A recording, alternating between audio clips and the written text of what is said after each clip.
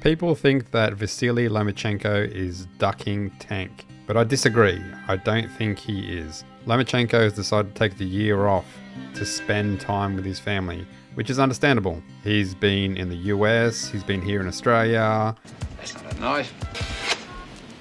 That's a knife. He's been all over the place, flying around, training, fighting, looking for potential bouts. So it's understandable that he wants a bit of family time, a bit of time away from the sport to rejuvenate himself and come back fresh, ready to fight the challenges in front of him.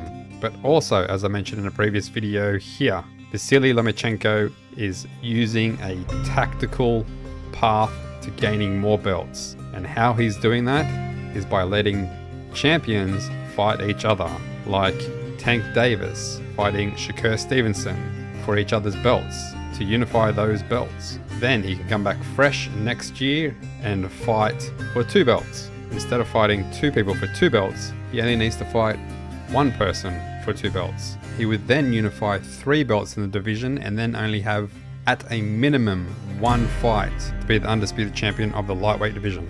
So is Vasily Lomachenko ducking Tank Davis? I highly doubt it. I think he probably does require some time at home with his family. And as a bonus, let Tank Davis fight Shakur Stevenson and unify 2 belts. And then come back fresher next year and aim for that undisputed championship title. Anyway, that's all I got.